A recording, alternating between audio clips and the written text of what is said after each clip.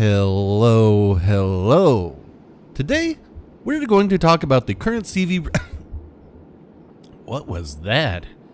I found myself channeling for a minute. I was starting to sound a little like WoW's PC. Then again, this is starting to feel a little like WoW's PC. Yikes. Well, don't worry. We'll be getting to that, but let's first address the other topic that I feel is getting buried under the mountains of negative feedback Ouija has been taking like a champ due to their CV rework. Let's talk about what would have been the huge and major change this update if it alone were the only change, and that's the spotting changes made to the planes on cruisers and battleships. Now, me personally, I think this was more of an unintended consequence of spaghetti code rather than finding a fix. Ouija said, screw it, let's just test it live. But I'm here to tell you, if you should find yourself in a non-CV match, which is becoming more common again as the novelty wears off, though I expect it will be atrocious this weekend, should be a fun stream. But if you find yourself in one of those matches or on a flank with no destroyer, bask in the glory of zero spotting. In the power ballad words of Cinderella, you don't know what you got till it's gone. So here I am, spotting with a Petro. Gone are the days of popping a plane to spot battleships firing their guns. Gone are the days of catching ships rushing you around the corner of a mountain. And gone is the map knowledge. Gone is that 0.5% chance of your plane spotting torps for you. And all of that has now been compacted into the role of a destroyer. And if your destroyer pops smoke and sits in it, gone baby gone. If your destroyer rushes ahead of their support and loses, gone. And in the past, where that would definitely be a loss to your morale, and you did need to adjust your gameplay accordingly, it was possible to still win that side. But now, it kind of feels like an insurmountable odd. Now, we do know that Ouija has more changes planned. I have no ideas what they are, but I do have a suggestion, not that it matters, as whatever they have planned is whatever they're going to do. But what they should do, in my opinion, is offer some ships a new plane type. One that is similar to the old spotting plane, though I do think it'd be pretty nifty if it had enhanced destroyer detection as a way to counter our silly destroyer concealment. And then they can tweak the old spotter plane or fighter plane enhanced abilities for AA, as well as being used for premium ammo. I mean, Arthas the Cold.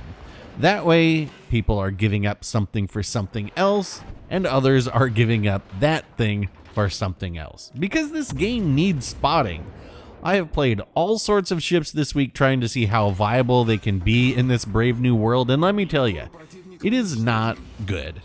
Balance is all out of whack right now, and the viable ship selection, it's worse than ever. So, there's my hope. Now, let's pack that in a pipe and smoke it. Alright, let us talk CVs. First, CV spotting. Now, on paper, I like all of these changes made. Minimap spotting only for CV planes, that provides amazing info. Even if I can't physically target something, seeing even the class of what is heading my way allows me to prepare. Not spotting torps, I'm fine with that. But trying to decipher on the minimap what is spotted by a CV and what is hard spotted is an absolute nightmare. I see a ship spotted on the minimap, I switch to overhead view and try and locate it, and nothing.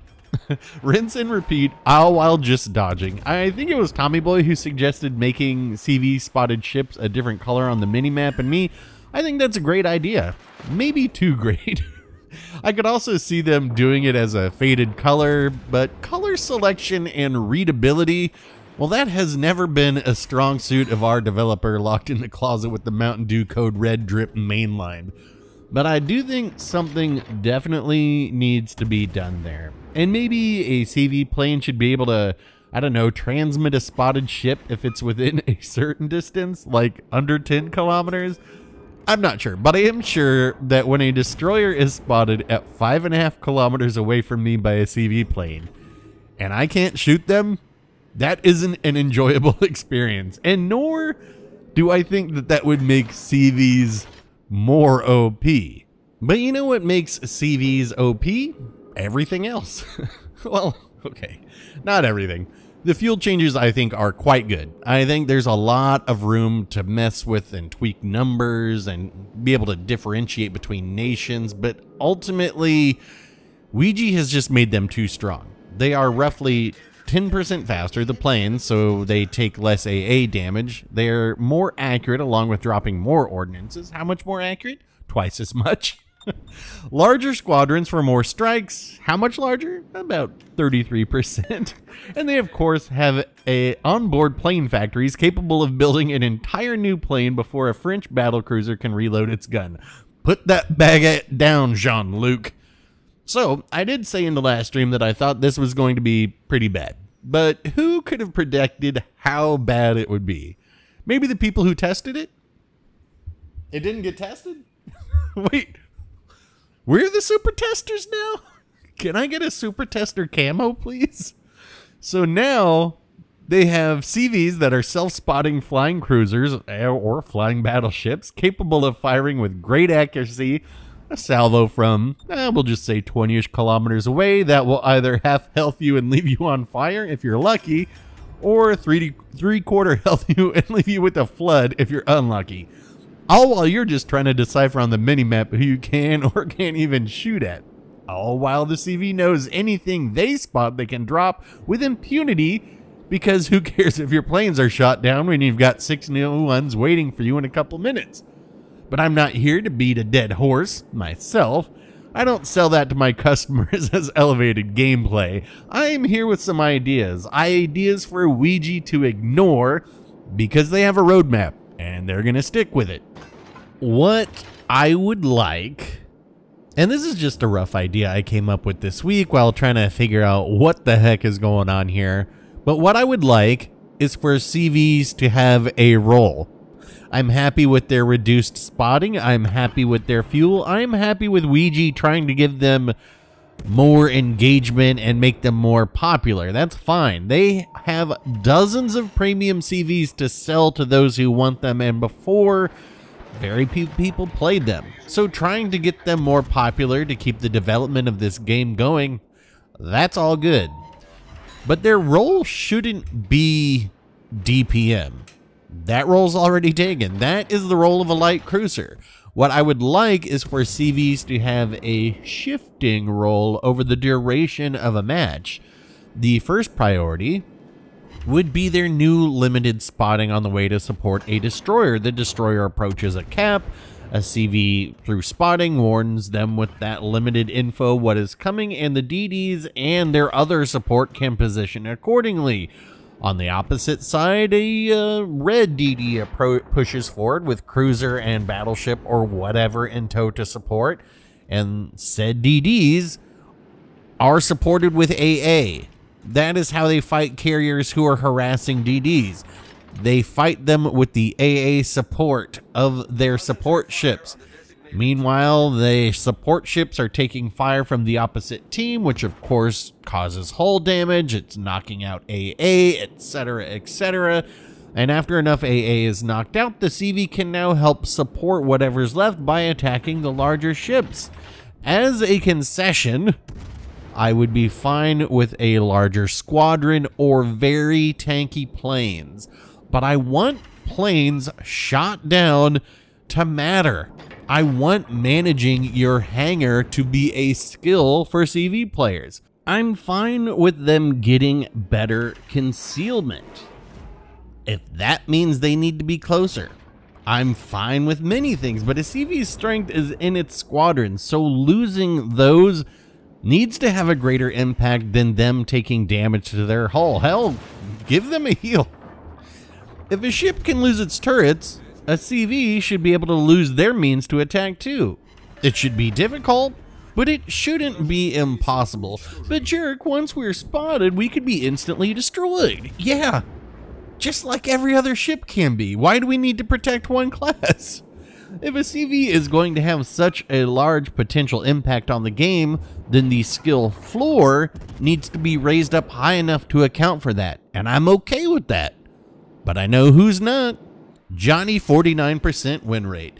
And that is ultimately what this comes down to. Ouija needs to expand the CV player base to make more money, and they want to mix up the meta of this game after 5 years. That's cool. I don't work for free. I don't expect them to either. And let's be real, many of us old timers have been asking for a big change for at least 2 years. But this update, once upon a time, the mantra of Ouija was small changes, monitor the impact, respond accordingly, and the community complained. More balance changes, more ships, etc., and I don't think the community was wrong either. But what the community wants isn't exactly good business. Balance changes, that don't make money. They keep customers happy, but they don't draw in new revenue streams. And Ouija's ultimate goal is to make a product they like, and to make money that the customers like and are happy to spend their money on. And I think this update really dropped the ball on much of that. Now, I've seen many posts on Discord and Reddit, and I'm sure there are plenty more on Facebook or whatever kids are using these days, the TikTok, of players saying that they quit. Do they? I feel like I recognize some names that have been quitting for years. But it is one thing to say that you will, and it is another to say, I wish I could quit you. And that is ultimately what this comes down to. If player numbers drop, if revenues drop, that gets the quickest response. I'm not here to bash. I honestly believe that at least for Legends, they want to make a good, fun game. And I think they're trying to mix it up like the players have wanted for a long time. I'm not sure if they anticipated this much backlash, and judging by the radio silence, I'd say probably not. But I mean, what are they gonna say? Let's remember something here too. Players can't even rent legendary tier carriers yet, and that's the biggest shit show of them all. So what does old Uncle Jerk recommend? Oh, I don't know. The weather's warming up here in Los Angeles. Might be good for me to get down to the coast for some beach volleyball. But for you, if you're upset, vote with your wallet, because that feedback goes straight to the top.